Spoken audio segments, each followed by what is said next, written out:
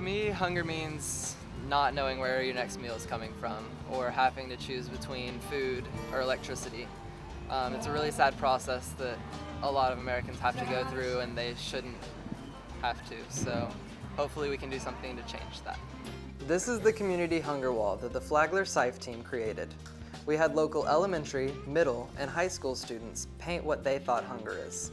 Some of their art is sad, some inspirational, some thoughtful, but all of the art gave us a new perspective on hunger. This wall made us realize that hunger is not only worldwide, but also right here in our own backyard. The wall attracted a great deal of attention and resulted in the collection of 3,042 cans, which we donated to the St. Francis House, a homeless shelter in St. Augustine, Florida. Most walls separate and divide. This wall joined the community in a common effort. It became the foundation of our comprehensive marketing campaign. Flagler College SIFE brought the wall to many community events to raise hunger awareness. We took the wall to local grocery stores, art shows, and an arts and craft festival.